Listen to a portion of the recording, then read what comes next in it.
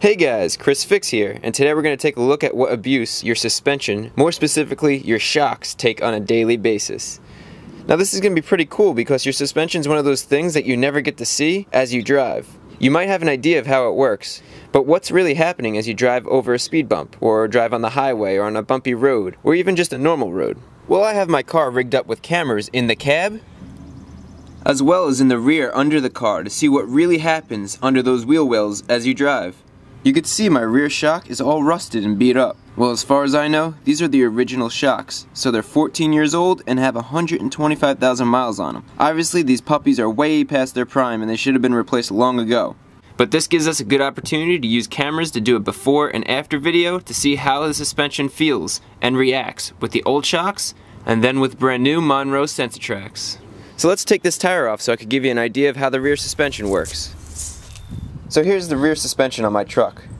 We're going to use the rear suspension as an example because I could set up the GoPros and get a good view of everything. It's also a very simple suspension setup, so we'll be able to see any differences when we put the new shocks in. Right here we have the drum brakes, so the wheel mounts up to this, and we have the brakes. Then we go behind the brakes and you can see we have the axle.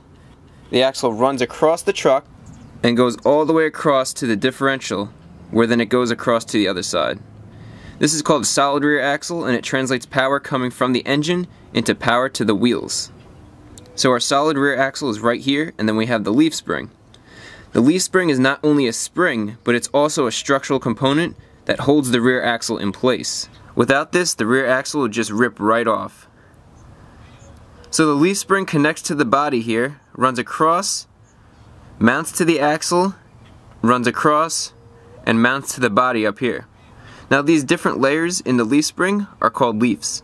The more leaves you have, the stiffer the spring will be. And we'll see how the leaf spring works when we go for our ride.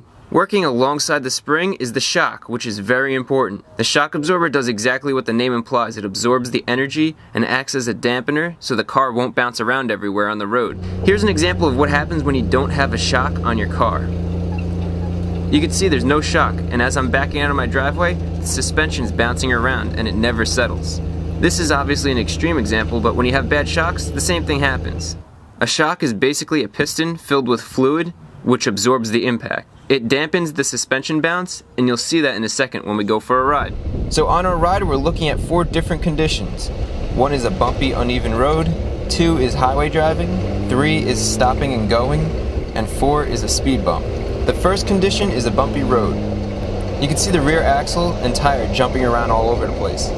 The spring is reducing the bumpiness of the ride as the shock absorbers dampen and stabilize the suspension.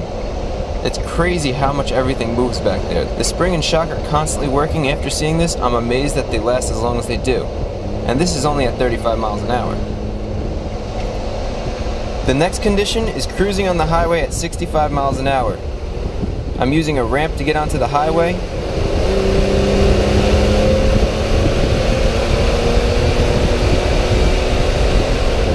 The highway's a lot smoother, but you can see that the suspension is making small adjustments. Now coming off the highway, there's a stop sign and I have to merge. Pay attention to the rear axle twisting under the torque from acceleration. I never realized how much the rear axle actually twists until now. That was pretty cool to see. And finally, we have a speed bump. This speed bump was taken at 10 miles an hour. And this speed bump was taken slowly like you would normally do. I think that gives you an idea of how the suspension reacts under different conditions. Now let's change these shocks over to the new shocks and compare the difference in ride quality. Most shocks are really easy to replace. It's just 2 bolts, one at the bottom, one at the top. And I have videos on replacing the front and rear shocks, so if you want to see how to do that, just check the links in the description. With the shocks out, I want you to check this out. You could really see the difference in the old shock versus the new shock. The old shocks I could compress really easily with my hands, and they don't feel smooth. These new shocks take a lot more force to compress. Alright, now we'll add our new shocks. And with the new shocks in, and a fresh coat of spray paint on the rear axle, yes, I'm that crazy with my cars, let's go for a ride. So I'm taking the same roads, and right off the bat I really didn't think I would notice a difference, but I could totally feel a difference. For the first road condition, the bumpy road, you can really feel how much stiffer the ride is, and the rear feels more steady rather than floating around like before. For the second road condition, the highway, I really don't notice too much of a difference, but it does feel like the car isn't floating as much. And now for the stop and go, I want to compare the before and after shots. So on the left is before and on the right is after. You could clearly see when you brake, the suspension doesn't bounce around, which means that the shocks are doing their job.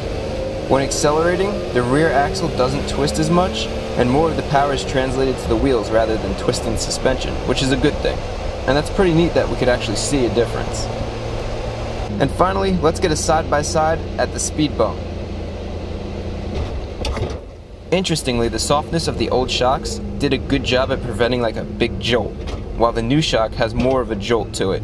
But you have a lot less bounce afterwards with the new shock, so you maintain more control. Just to give you a frame by frame, because it's so hard to see in real time, check out the spring in the before compared to the after. You can see the new shock dampens the leaf spring a lot more than the old shock, and there's a lot less rebound. In the before, the spring rebounds more with the old shock. And you can see that right here where I show the distance from the frame to the spring. This proves to me that the ride is actually stiffer and it's not just in my head. So although I could tell you what I'm actually feeling, you could actually see that there is a performance difference between the new and old shock. Now I think that was pretty neat and something you don't see every day. Hopefully the video was interesting and enjoyable. If it was, remember to give the video a thumbs up. Also, if you're not a subscriber, what are you waiting for? Hit that subscribe button. Up on the screen are shock replacement videos, and you can get to them by clicking on the screen or finding the links in the description below. I think the takeaway from this video is that your suspension, and especially your shocks, go through a lot on a daily basis. I was surprised to see how much they move around constantly. And this was a short video where I went less than 10 miles total. Imagine this happening every day for thousands of miles. That being said, you should check your shocks at around 50,000 miles to ensure that they're in good working condition. I have a video on how to tell if your shocks are good or bad, and you can check that out if you want.